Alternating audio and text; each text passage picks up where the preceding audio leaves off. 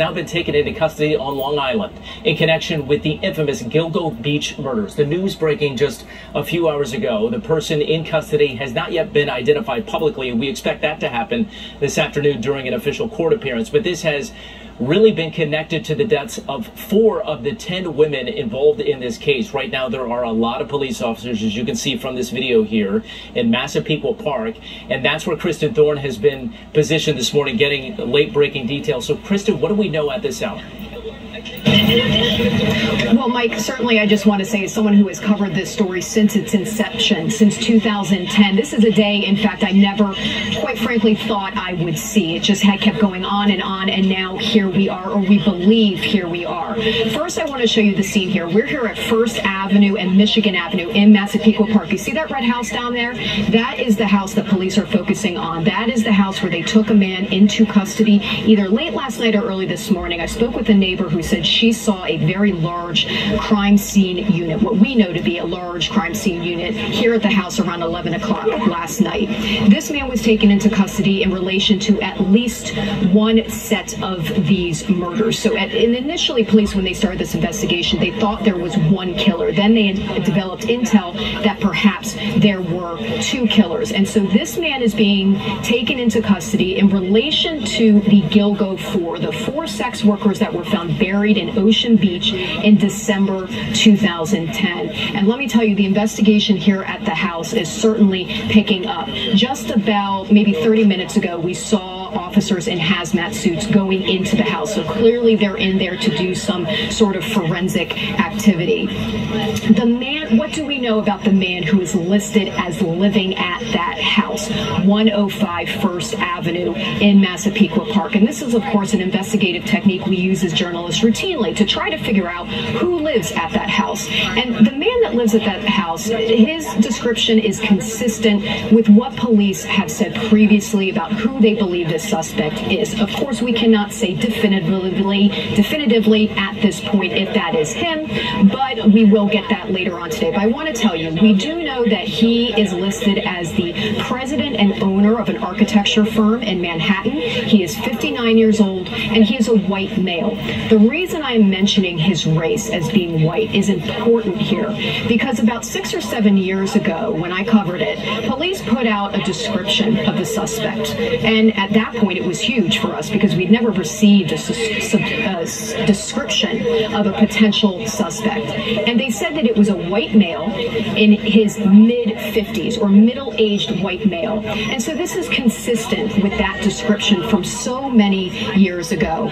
Again, police believe the man that they have in custody today is a suspect in one set of the Gilgo remains, the 4 sex workers who were found buried around Ocean Beach in December 2010.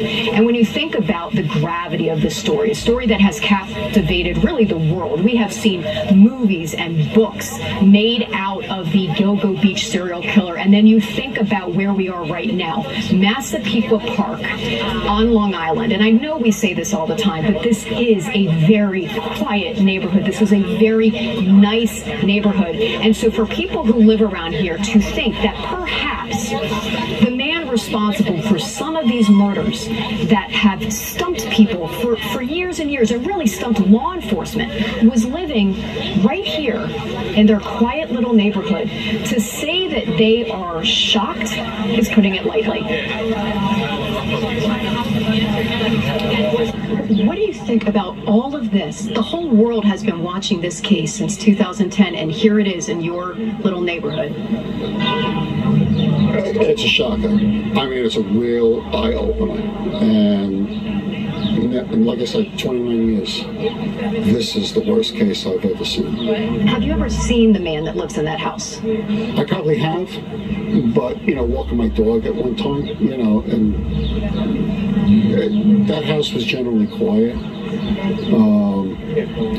So I really can't say anything about the person, growing up here, and then obviously, hearing about it, and it's in your backyard, and it's with Ocean Parkway, but, the fact that it's in the exact town is kind of alarming, but again, not the most surprising thing in the world, just given some of the information we knew, allegedly the suspect, he worked in New York City. He worked in the building department, I believe, or he facilitated.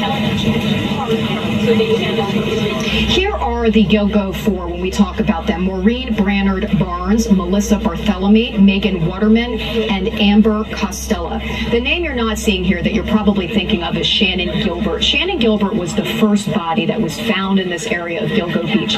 Police have long suspected that she is not related to these other sets of remains that they have discovered. They have maintained and just released 911 calls, not even within the last year, that really makes it sound and that they believe that Shannon Gilbert unfortunately suffered a death not related to a murder, but to just becoming lost in the darkness there in the reeds and the swamps and unfortunately drowned.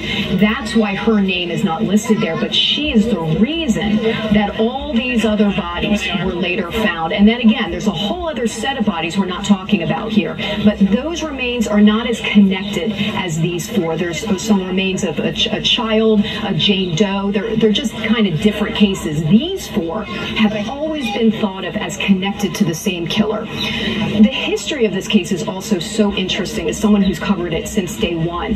When I first came, the department here would not allow the FBI in to investigate this, to help with this investigation. Then later we had other people, other chiefs come in, and they made it clear that that they wanted to have the FBI in. Chief Rodney Harrison created a multi-agency task force to address this issue, and he is quite new to the department. So it's amazing to see where we are today.